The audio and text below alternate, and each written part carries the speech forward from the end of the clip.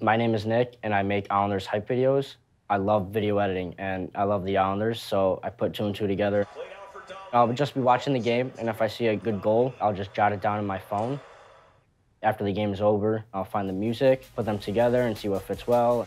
Each video got more and more attention. I created this account just for fun. I didn't think too much about it. I kind of just spread throughout the fan base. I put out a video knowing the fan base will show love for it. It's definitely an awesome feeling.